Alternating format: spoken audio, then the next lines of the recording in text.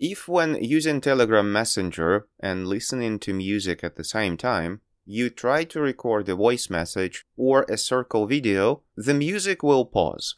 Which makes total sense, since if you're recording something with the music playing in the background, the music will be in the message or in the video. However, if you still want for the music to continue playing while you're recording something in Telegram, there is no way to stop this behavior completely as of now. However, you can still do something. If you're on Android, you have to open the settings of the Telegram app and you will find an option which is called Pause Music when recording, and you have to disable that option.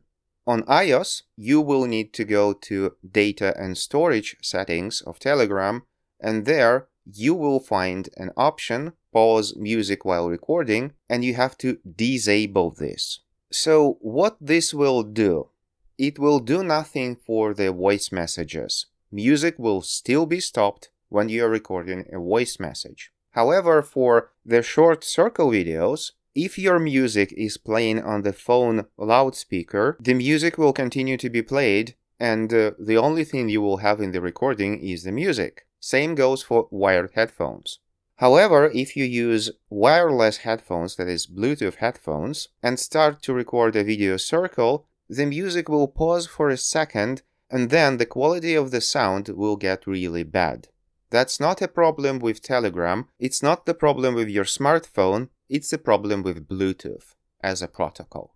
Bluetooth is a piece of sophistication that seems to be still in beta after over 20 years of development. And when you're only listening to music, Bluetooth uses a profile which is called A2DP, and that profile gives you a stereo sound of somewhat good bitrate. However, whenever you activate a microphone on the same Bluetooth headset, the profile changes from this good quality one to hands-free one.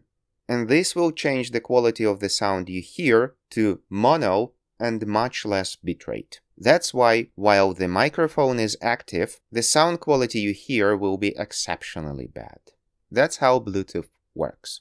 Some headsets can go around that with something called Fast Stream. This is basically a hack that allows the headphones to still sound good while using the microphone. However, in most cases, this doesn't work and the sound quality will degrade. I'm the god of YouTube!